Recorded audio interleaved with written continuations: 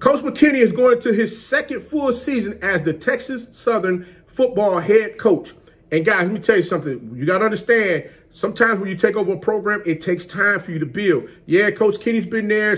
He came in after the 2018 season. So yeah, this makes he's going into his second full season. I'm not really going to count the fall. We already know 2020, there was no football. But Coach McKinney has been making some moves.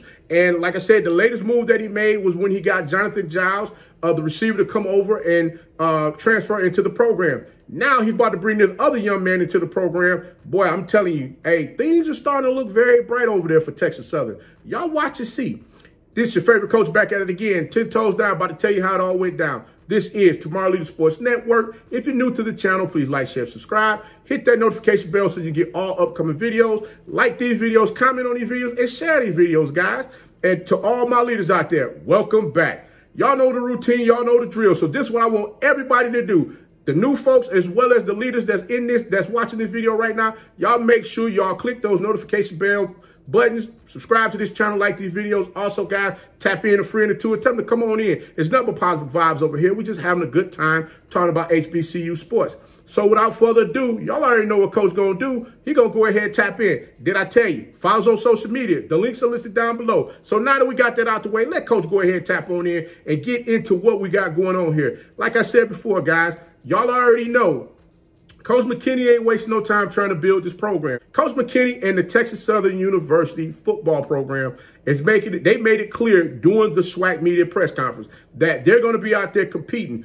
And listen, they already know there's some things that they need to do. Coach McKinney and his staff is looking at, hey, these are some pieces that we need to get in here to bolster up our offense, to go ahead and bolster up our defense so that we can become a much competitive team against a lot of these other teams that's within the SWAC, and let them know, guys, that, hey, we are here to make some moves and do some damage as well.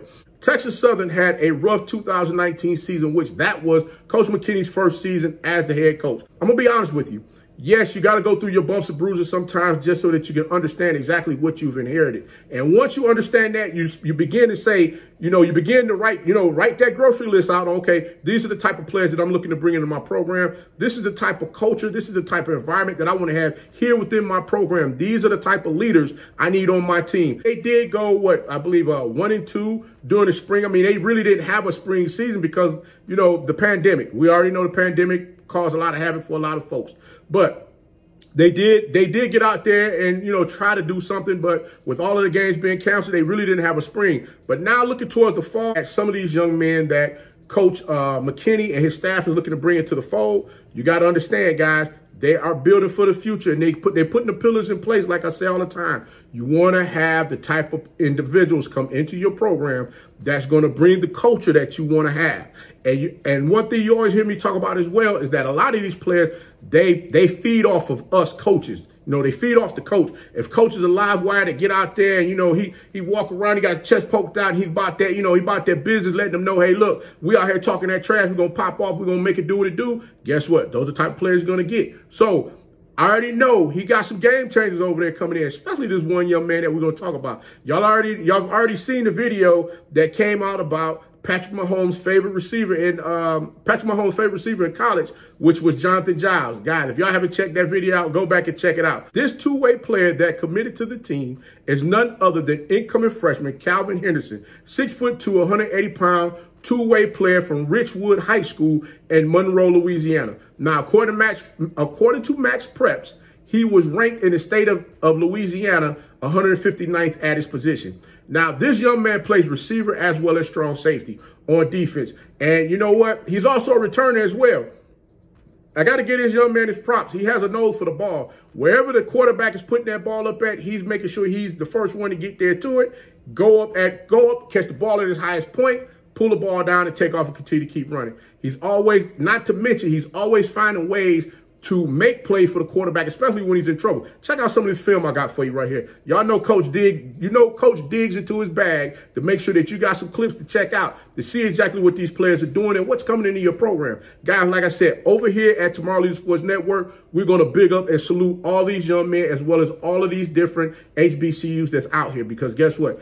I said it before and I'm saying it again. They all deserve to have the light shine on them. But we're going to continue on. This young man can play on either side of the ball for Texas Southern.